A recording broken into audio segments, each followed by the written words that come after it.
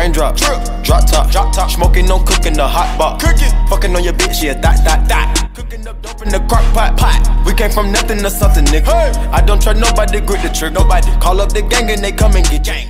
Hey, what is up, guys? It's your boy Eli, the Great 117, and I am back with another video. And this video, I will be showing you guys how to do this new inbound cheese that everybody has been talking about. Everybody, like now at the park, you might see people doing it.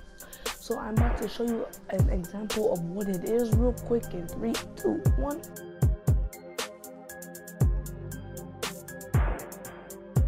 Alright, now anyways, if you guys want to learn this move is honestly a very simple move. It does not take a lot of controls to do it. So what you wanna do is you just wanna run, hold R2, and then while you're running, so you're using the left stick to run. Okay, so you're using R2 to run.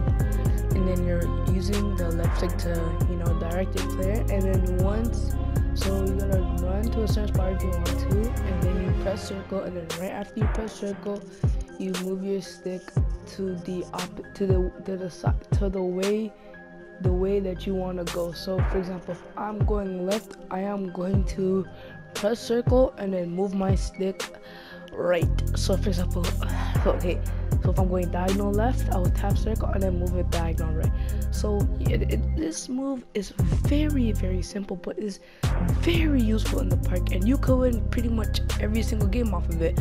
Especially if you could just, if you have a sharpshooter or a stretch big or a sharpshooter, anything, any player that can shoot threes consistently, all you gotta do, just do it, tap it, run to the corner, easy 3. You don't even have to go to the corner, you can do it from the top.